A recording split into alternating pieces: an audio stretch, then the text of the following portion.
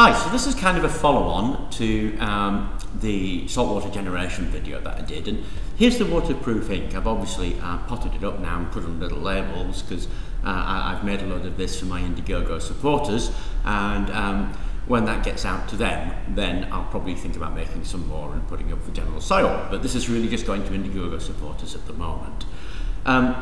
So there's the waterproof ink, and I painted this piece of plastic with it so that I could do the saltwater generation test with it.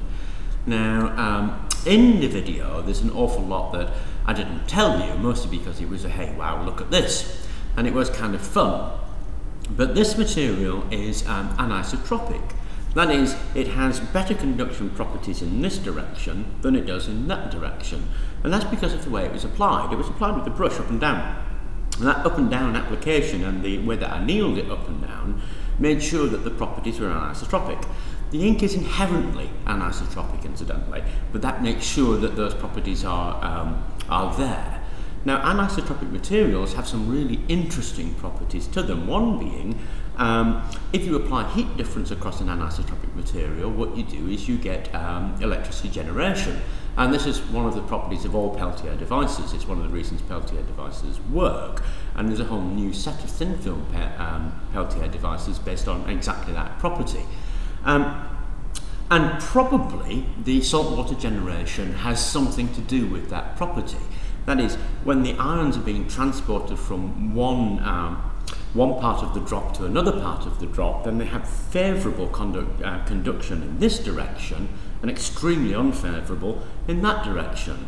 So it effectively isolates the water drop and the salt content to any particular point on that film. So if my drop is here, then because it won't conduct particularly successfully in that direction, it has to go up and down. And so obviously I connected my electrodes here and here, and the anisotropic nature of this material, the way the water was running down it, meant that it had to conduct in that direction, which is probably one of the reasons that it was so successful in doing that.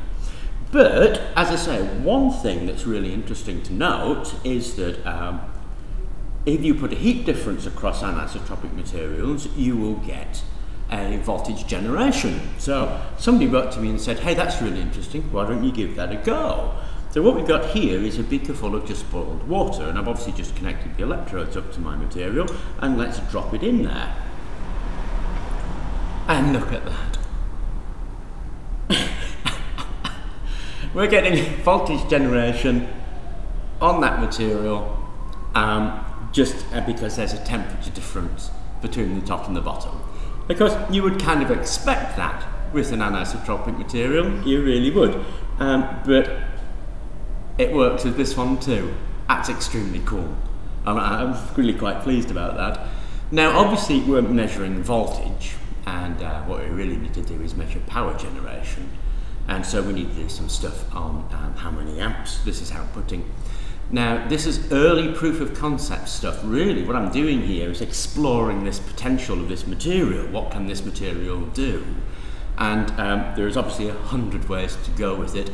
Thermal generation, saltwater generation, just being two fine examples. So I will get on to the amperage readings, but I'm sure you can understand there's a lot to do with this new material. Anyway, I hope you enjoyed the follow-up, and thank you very much for watching.